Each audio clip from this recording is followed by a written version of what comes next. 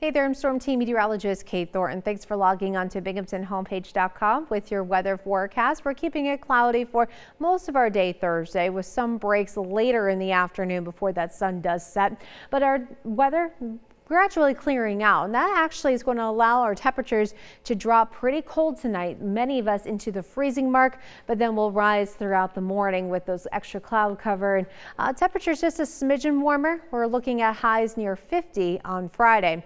There is a very weak cold front passing by Friday evening after sunset.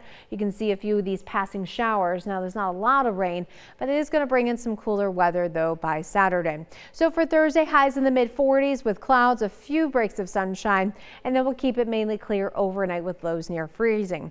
Friday, a mixture of sun and clouds, some spotty showers developing later in the day, but we'll generally keep things about 50-50 with the sun cloud ratio for Friday. Saturday, mostly sunny. Then we have some rain returning on Sunday. That's going to give us temperatures around 50, but then eventually turning much colder for the middle part of next week. Highs only around 40 on Monday and only in the 30s next Tuesday and Wednesday.